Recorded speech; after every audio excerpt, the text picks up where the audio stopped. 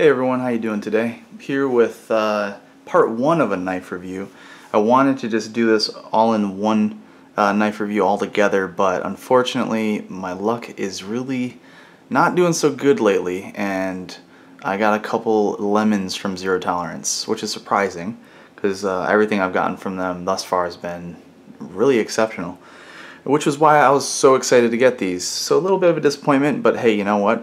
It happens, and after I go over what I experienced, I will definitely do a part two to really get into my overall take on these knives, as well as the service that Zero Tolerance provided with assisting in getting these problems resolved. So basically we're looking at knives, two knives here that are basically spin-offs of the original 0454. If you're not familiar with it, it has a composite blade. It's a larger blade, and it's really a really good design. There's the designer's name right there, Sinkovich, and I believe he's Russian, and so that's the two we're looking at right now. So the one on top there is the American market version or variation. It's the lowest end of the three as far as price and materials and design. It's the 0452 carbon fiber. Okay, then the one below it is the 0454 204P, which is referring to the steel they use, and that's what I mean by design and materials used on the American version is reflecting the price point. I think it's going for $240 for that knife. The one below here, one you can't even get in the US. I ordered it from Russia, and it's only for the Russian market, and it's about $500, $510 actually. So it's more than double the cost, and is it worth it? Well, we'll get into that probably in part two though, because I'm really just going to focus on the problems that I ran into, unfortunately. So just initially, the first one here, the American version.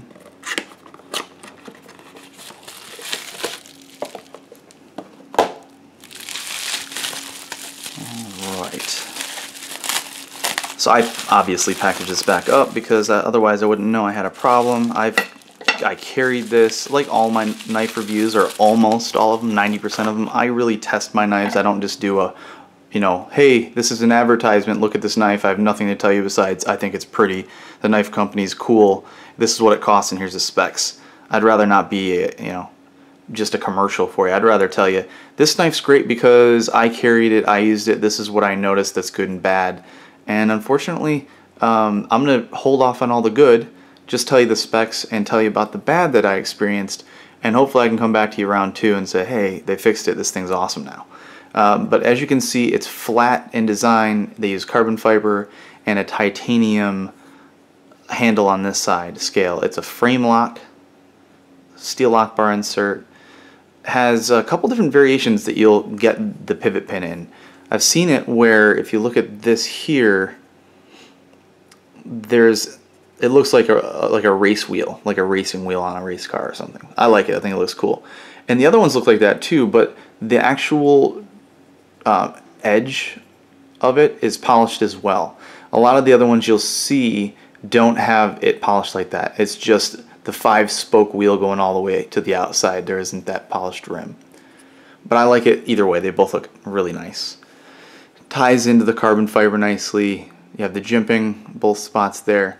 Now this overall weighs, it is 9.27 inches when opened. It's a very large, narrow knife. The blade is 4.1 inches. They're using on this model, let's see if I can get this to zoom in a little bit, CPM S35 VN blade steel. Very good blade steel.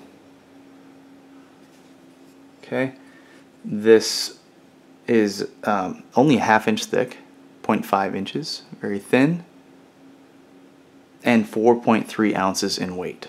So for its size, it has a very, very lightweight. It's very nicely done in that regard. Ball bearings in the pivot system deploys very quickly. Okay, so like I said, I'm not going to get into a lot of the details here. I just want to tell you the problem that I'm having. I've noticed that a lot of the more recent knives from Zero Tolerance have been having later lockup. And I don't like it. Normally I'm just like, whatever, not the end of the world. In this case, it was the end of the world for this knife. So I was packing up to move to North Carolina, which I'm here now, yay.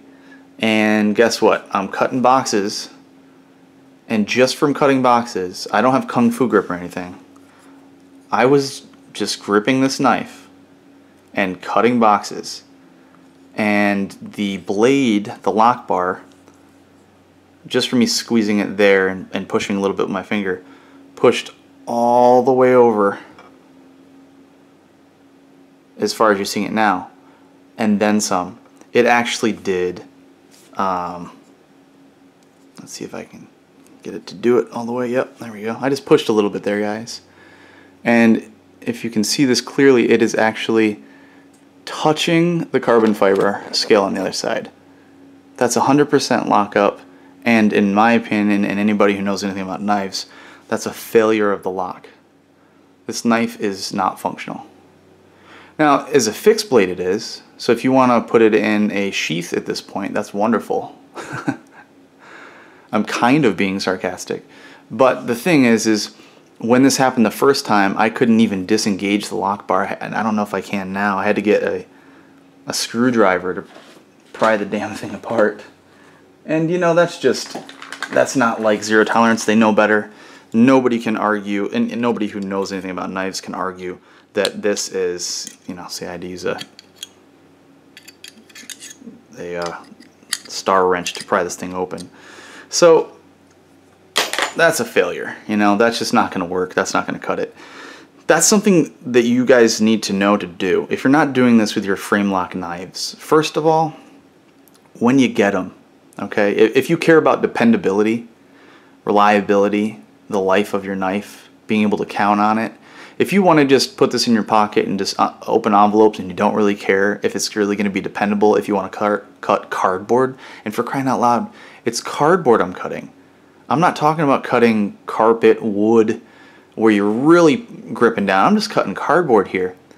And this happened. So if you don't care about any of that, then don't worry about it. But I think most of you will. Do yourself a favor when you deploy the blade and the frame lock is underneath the blade tang. First thing you do is you just grip it, okay? Grip it and squeeze as hard as you can. As hard as you can, just squeeze the thing. Your index finger is going to be applying a lot of pressure on the frame lock by doing that. And when you do that, you'll see that, oh wow, in this case it shifted over. That's about, as far as lockup goes, that's about 75% lockup. And what's there to notice about that? Well, when I deploy the blade, where's the lockup at? Oh, it's definitely not 70%. This is at 50%. So it's going another 25% just by me squeezing on it. And then take your thumb, or whatever you want to put in there, and really press. And if it pushes all the way over, you have a bad design, a flawed design. There's a problem with your knife. Just putting it simply. So, you know, there's a few things that could be causing this. You know, there's really no sense of speculating. It's just simply a problem. So, you know, it's really unfortunate. It could be just a problem with tolerances. I mean, I haven't done anything to this at all. I've just pulled it out of the box and carried it, and that's how I do everything with all of my knives when I first pull them out. So that way I can give you a, you know, an accurate, comprehensive review. I can actually say, you know, this is what I experienced with this knife out of box. The same thing you're going to experience. And I only say that because a lot of times I modify knives too. So I would be surprised if there's a lot of other people out there that encountered this. I probably just got a lemon, and I say that because I am a Zero Tolerance fan. The reason why, they do a good job at what they do. They produce excellent knives with you know, really nice designs and collaborations, use really good materials, and the Zero Tolerance is not just a name, it's actually how they actually manufacture most of their knives. So it's just really discouraging though when you not only get, you know, one high-end knife from Zero Tolerance who's normally just stellar at ensuring you have a quality product with excellent fit and finish, but two of them, which is, I'm going to show you the other one, two of them, 2 for 2 are a dud, and 2 different problems, so, you know, stick with me, I'm not going to just show you the same thing twice. So that's the problem with the one, that the lock is a complete failure. The good news is it's not going to fail and slice your finger off. It's failing in the other way. It's, if you want to use this thing, it's going to turn into a fixed blade because you're not going to be able to disengage the lock bar unless you feel like prying it open every time to close the knife. So that is a big problem. Obviously. So the other one here, which I was really excited about, this one I can't wait to get this fixed because I love this knife. This variation is not just a different blade steel. It's not just more exclusive and more expensive. It's a lot of things, and I can't wait to show you. So first of all, I ordered it from Custom Knife Factory because they're awesome. I'm a big fan of Mike and those guys over there. And every time they send anything from Russia to me, and to anybody I'm sure, they now include some postage, which is neat, just a little bit of culture for you, and a chocolate. I don't really know how to say chocolate in Russia, or mosaic in Russian, but that's how you spell it. Good luck saying that. But yeah, kind of cool. So just a little bit of garb. Okay, so now we're looking at this variation here. Get that out of the way. So, isn't that beautiful? Oh, yeah. So this is more of the middle of the line, 500 bucks. The other one was right on the same price point, but now if you're gonna buy it, when I see the other one, I mean the original one. If you're gonna find it on the secondary market, it's gonna cost you over $1,000, which is just stupid if you ask me. Nobody did. I'm just giving you my opinion. So there's actually quite a bit of a difference between the two. All the specs are the same as far as dimensions go. Okay, besides thickness, this is a little thicker. Differences, you can see this one's flow through. This one has a back spacer like the original 454 does. Has a different pocket clip, which I like better, and it has the same pivot pin that the original 454 had, except I think it was like really polished up on the original 454. So it has G10, which I prefer because I'm sick of seeing carbon fiber on every damn knife that I see now. Just my opinion. Just tired of it. It's on everything. So I love the G10. It's actually got a little bit more texture. It's got these lines, grooves, striations, whatever you want to call it. Let's see if I can really get you to see that. And it mimics the same sort of milling done on the titanium here. And it's actually contoured all the way. These handles curve all the way from edge to edge, making it a little thicker, but way more comfortable in hand. It feels amazing in your hand.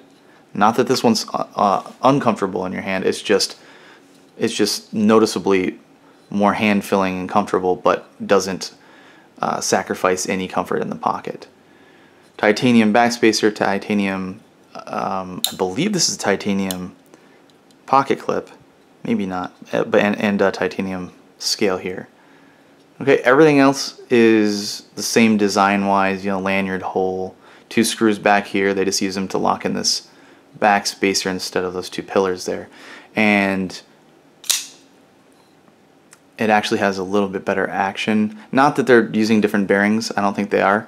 I think the detent is just a little bit smoother. It still flies out, it's just a little easier to deploy. And the huge improvement, whew, check this out. 204p steel in that bad boy. So that's pretty much the equivalent to like an M390, which if you're not familiar with, that's an amazing steel. And I don't use that word lightly. It is an amazing steel. So anyway, this knife I was so stoked for. I really, you know, no matter what I do, no matter how much this goes up in value, I'm not selling the thing. I love it. I'm not getting rid of it. Unless, of course, Zero Tolerance doesn't fix this, but I can't imagine that they wouldn't fix this because this is a huge problem as well. Alright, so let me get right to the problem that we have here. I'm flipping this. I got this one first, so I'm really paranoid about the lockup. And I'm like, oh, okay, the lockup's nice on this one. It's about 30%, which is the sweet spot. I love it at 30%. That's where I want it. I don't know if it's really picking that up well with the lighting in here, but it's at 30%. And when I squeeze on this thing, that same test I was telling you about, when I squeeze and I push on it, it shifts over to about 45%. Which is acceptable. And you know what? I don't think I clarified that earlier. When you do that test on your frame lock that I was suggesting you do, it's okay if it shifts a little bit. It's most likely going to shift a little bit in most cases. That Garza knife that I got from Custom Knife Factory does not shift like at all. Maybe a couple, 2-3 percentages of movement out of 100 all the way over to the right. It barely moves, which is exceptional and rare. But it doesn't have to be like that. It can shift as long as it's shifting to a percentage of lockup, to a degree of lockup that is acceptable. And in my opinion, I can't have a knife that's going all the way, of course, obviously, all the way over to the right like the other one did. That's a huge problem. But this shifted over to about 45-50%. It's got a steel lock bar insert, which means it's steel to steel contact, which means it's going to wear a lot better than titanium to steel. Much better. I won't even buy titanium to steel for that reason. And most people don't even make it like that anymore because it doesn't wear very well. Your lock won't last very long. So I'm not too worried if I push this over and it stops at 50%. I'm okay. I know it's not going to be moving much further, if at all. So I know that I'm good to go. And that's the case here. So the long and short of it all is this lock engagement is perfect. It's great. I love it. No problems there. The problem is when it's closed, surprisingly enough. So when I disengage this, okay, what happens is, and I didn't even know this, I was showing my buddy at work this knife. I pull it out of my pocket. I'm like, check this out. And he's like, oh, this one. And he's not a knife guy. Yeah, a lot of my friends that I'm showing my knives to at work aren't knife guys. They're kind of getting into it because I keep doing show and tell all the time. But they're just learning how to flip knives. And so he was flipping this other one. And it's easy to flip. You don't have to really know, knives very well to deploy the blade. So he was flipping this one the day before. And I said, this one is the one, man. This is awesome. Check this out.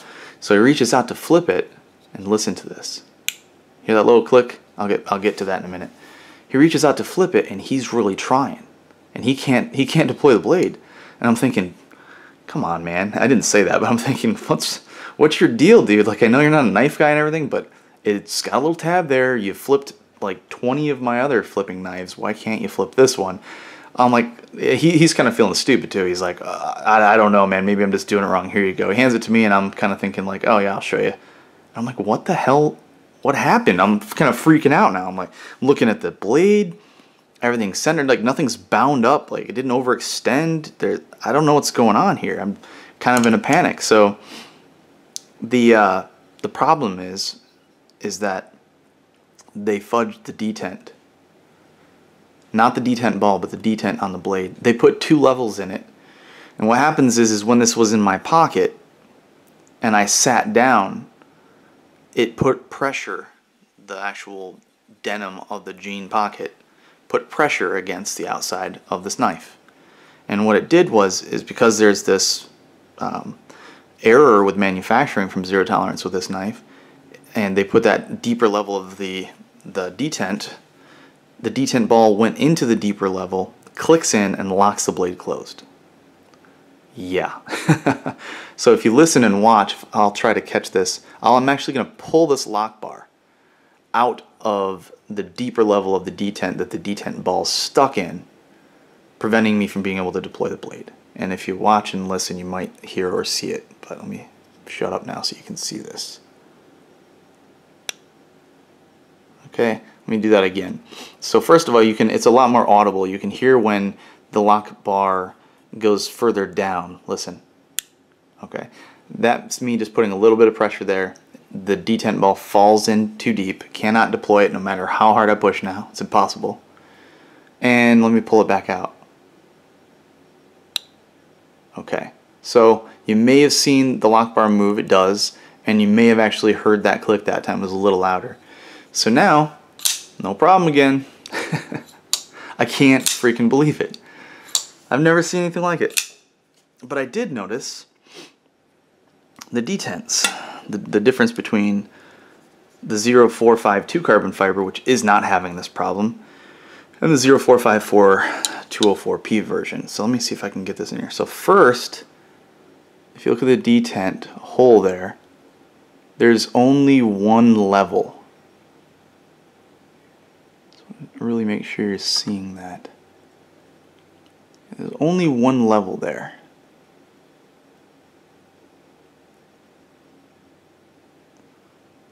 Okay, so if you compare it to this one,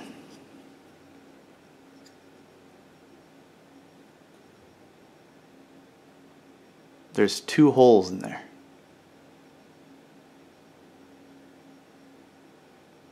And that's what's happening.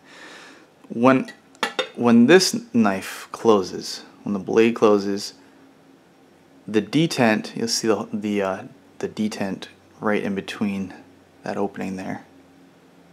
The detent has one level, so when that detent ball falls into it, that's it. There's no other place for it to go. I can push on this lock bar all I want, and I'm still going to be okay. I'm going to be able to deploy the blade just fine.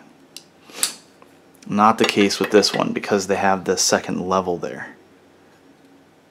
And that's what's causing all the problems. You have the same sort of thing, detent, that the other one has that I showed you, and then a secondary, deeper and smaller hole that's been drilled. And that is what the detent ball is falling into when I put pressure right here.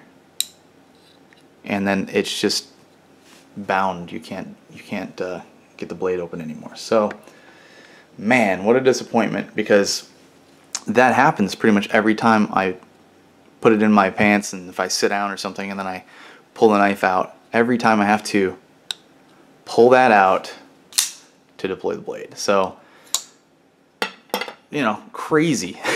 I can't believe it. 2 for 2, and Zero Tolerance rocks. I can't comment on their customer service yet. You know, this is the sort of thing that they just have to fix. These knives are not functional. They're complete lemons, in my opinion, and I think anybody's opinion. And they 100% need to fix this. They need to make this right. Everything else needs to be right. And everything else is great on this. The blade centering was pretty good. It shifted a little bit on this one. I had to straighten it out. This is good. The lockups are great, except for the problem there. They're very sharp. Fit and finish otherwise is very good. These problems just suck. I can't have these knives. I can't even own them like this. They're terrible. So I'm looking forward to doing a second follow-up where I'll probably get a lot more into my thoughts on the design of the knife, the fit and feel, what role it falls into, you know, all the stuff I normally go over, some comparisons, some talk about pricing. I'm going to go over all the normal stuff I go over second time around. But I want to hold off. I want to give Zero Tolerance a chance to make things right. I also want everybody else to do two things. One, I want them to be informed about Zero Tolerance may produce a good knife, but what if you have a problem? Are they going to square you away in that regard? Because what's the point of buying something that's usually done right if you do get unlucky and have a dud, like I've gotten 2 for 2 here, and then you can't get it squared away? There's no chance in hell anybody who's intelligent is going to be buying anything from any manufacturer that operates like that. Oh man, I hope this is okay, because if it's not, I'm screwed. No, that's not going to work. Now, I am not implying that Zero Tolerance is going to work like that. I actually expect just the opposite. I think that their company's doing something right. I've worked with Kershaw before. I know that everybody's, you know, underneath the Kai tier or Kai Company. And so I'm just going to have to assume that they're going to do well, just like Kershaw's done well. I'm going to assume that their customer service is awesome. They're going to say, no problem, send them in. I'm going to get 2 more back that are just perfect, and that's going to be the end of the story. So that's what I'm really hoping you all are going to be finding out happens when I send this in. Additionally, what I want to have happen is I want you all to let me know if you've had any problems with either of these particular knives and what the problems were. I don't anticipate hearing much, to be honest with you. The fit and finish, the quality, the tolerance of Zero Tolerance is usually exceptional, and that's why I'm such a fan of them. So I do want to know, though, maybe they're having problems, and I hope that's not the case. I doubt that's the case, but if it is, I would like to know, and I think that would be a good indication if that is the case. If all of a sudden there's a huge response to this and a lot of people are saying, yeah man, I got one and I had this problem, or I had the same problem as you, then it might be an actual quality control issue. And I think Zero Tolerance would be appreciative of that information too. So, because honestly, when I contact them, I'm going to reference this video. I'm going to say, check this out. These are the problems I'm having. Please make it right. Because sometimes it's hard to really explain what problem you're having. So this video should depict that pretty well. Anyhow, thank you for watching. I'll be back again for round 2, and we'll get a lot more into the knives themselves and how Zero Tolerance took care of everything, or how they handled it. And thanks for watching. If you haven't subscribed, please do like it, share, and please do not hesitate to give me some feedback, comments about your experiences with these knives or the video itself. Thanks a lot for watching. Take care.